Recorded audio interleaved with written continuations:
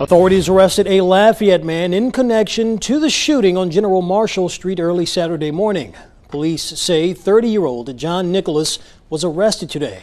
Lafayette police revealed the shooting left one child dead and several others injured, including 2 Lafayette police officers, an elderly woman, and a 4-year-old child.